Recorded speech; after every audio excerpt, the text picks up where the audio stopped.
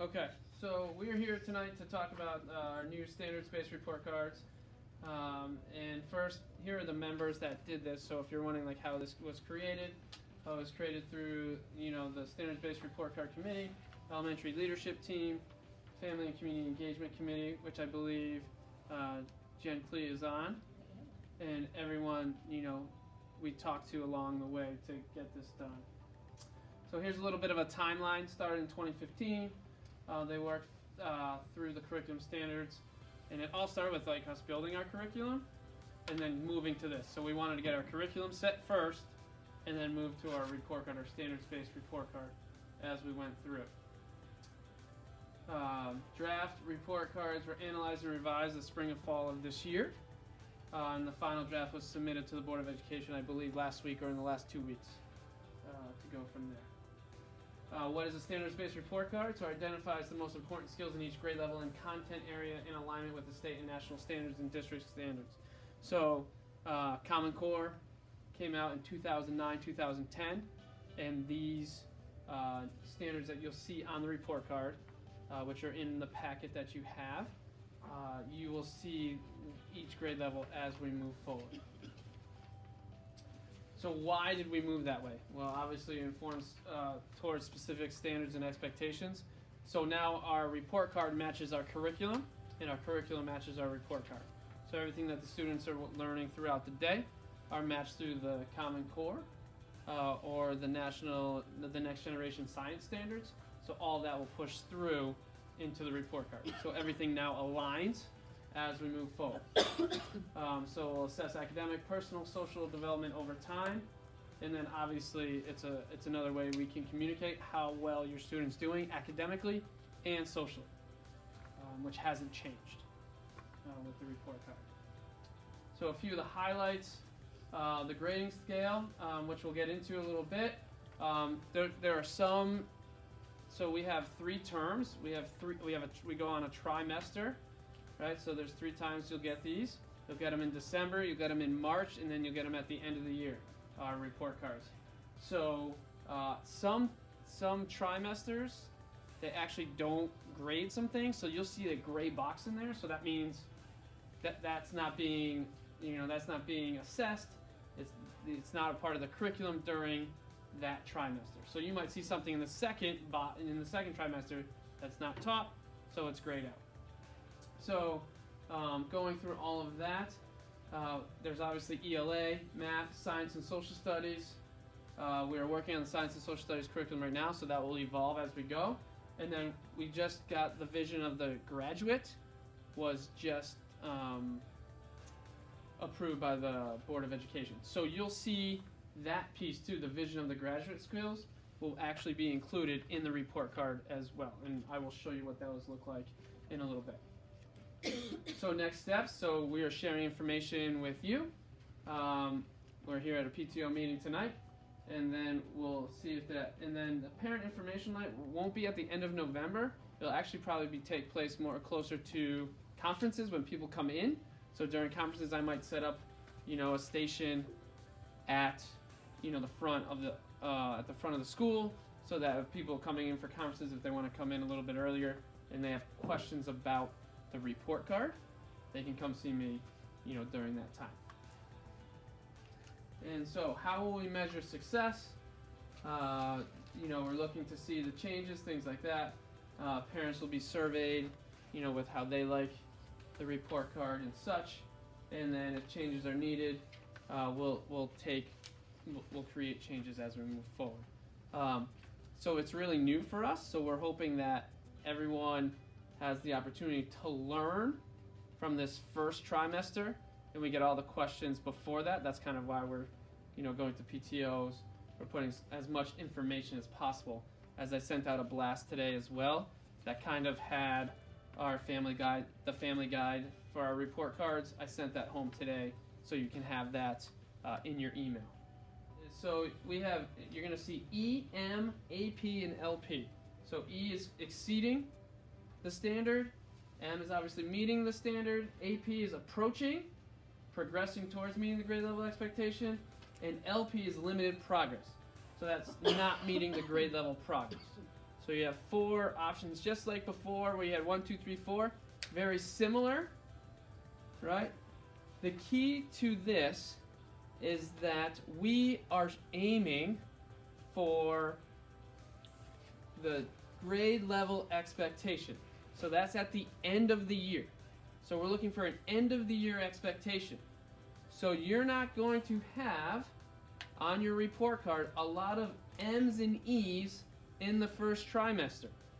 So that is a change as we're moving forward, because this is the M says that they're meeting the grade level expectation, which for some of them they won't have an opportunity to meet until the end of the year. So don't be surprised if you have a lot of approaching APs on your report card because they haven't finished, meeting the grade level expectation until the end of the year. So you could see a lot of APs as you move forward. So, and you see that? That's okay. That's where your kids are. That means they're approaching grade level. They're moving towards that. And we've only had, by the time the report card goes home, we've only had 65 days. That's only a third of the year. So don't be nervous if you see that. And that's going to be a big case. Now, going through that. All right.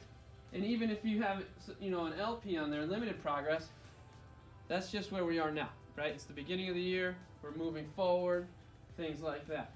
So one of the examples that we set this afternoon, we were talking kind of about reading levels. And on the report card, it talks about reading fluently and accurately.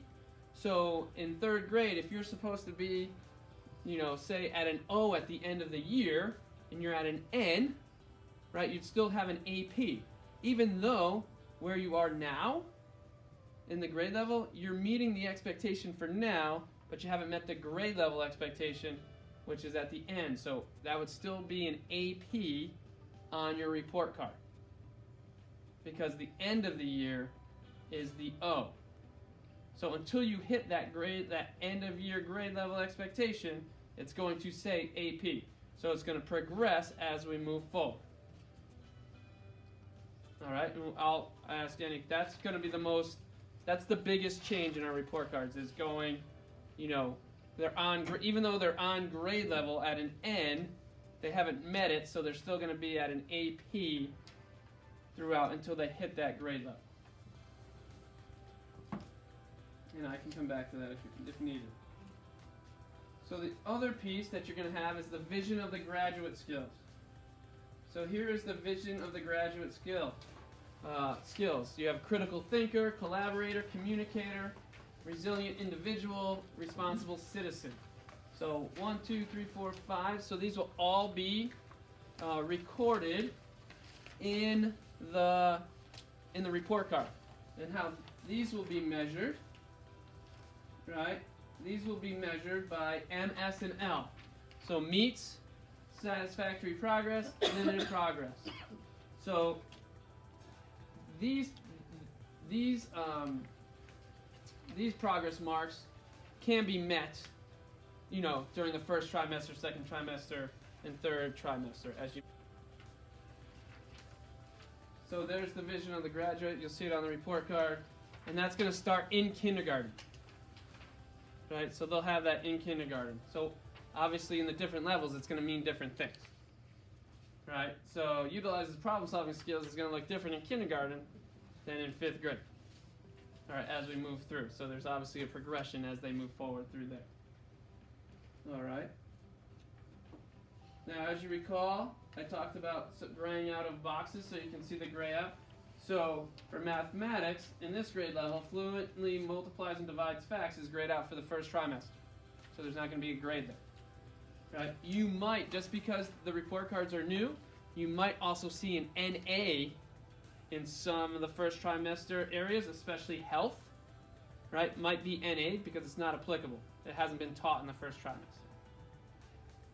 Are some frequently asked questions that have come up already through parent concerns, parents questioning. Should I be concerned about if my child is receiving an AP? Right? We talked about that earlier. No, based upon the rigor of the Common Core State Standards, it's not expected for children, to master all components of the standards until the end of the school year. There's a family guide that I handed to you. how does it help parents, right? So, you know, they create an environment for open and detailed discussions between parents and teachers around student achievement, keeping teachers and parents focused on student learning goals, trying to paint a clearer picture of what's going on in the classroom, right, as we move forward.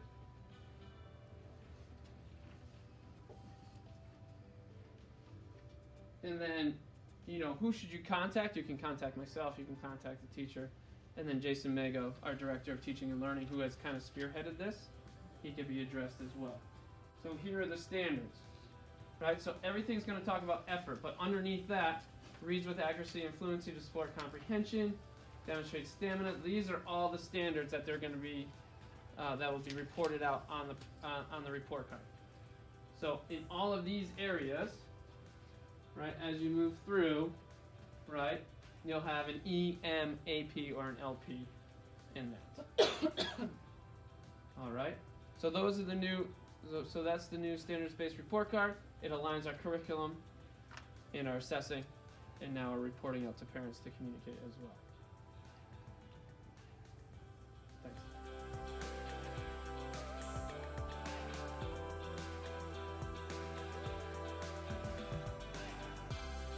Right. So obviously we want to look at their goals, their IEP goals, or the 504 accommodations that are helping them with their strategies there. But that's a great question, and that's something I can actually bring back to actually the report card committee as we move forward.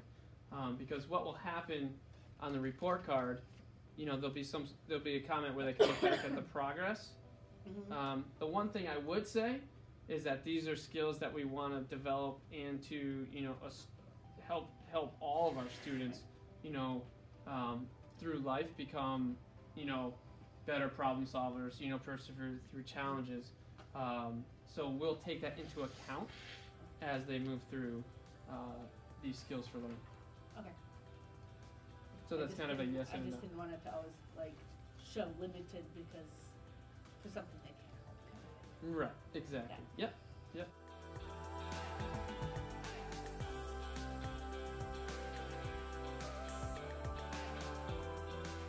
That to me means they are on target.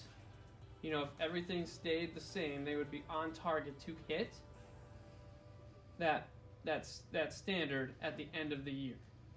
You know, so that means, okay, they're approaching, that means we're limited, right? They might need more support early on, which still means they can obviously hit it, but they would need more support. So the way that I would kind of look at that now is that the AP student, you know, that approaching grade level might not need as much teacher support or whatever that is, where the LP, but there might be more teacher interaction or intervention into that student meeting that grade level.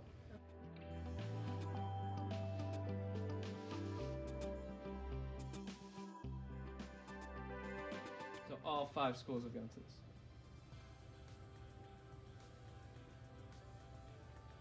Any other questions?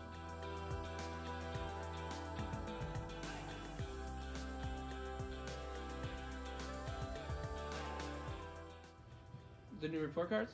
Yeah. Yep. So they all have assessments built in, Yeah. like even at kindergarten. Everything that we do through all of our unit work, through all of they're assessing all the way through. So when you see this, they'll have evidence that shows that your kid can do these things or not do these things or is on the way to doing the things that they're asking you. But just so when you have your conference, like if there's something you don't understand or you're like, just ask the teacher for her with questions. Yeah. Exactly. Yeah. Any other questions?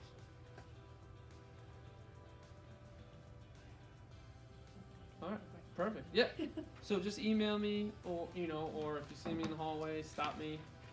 This is a big undertaking for the district, and the rollout is super important for us.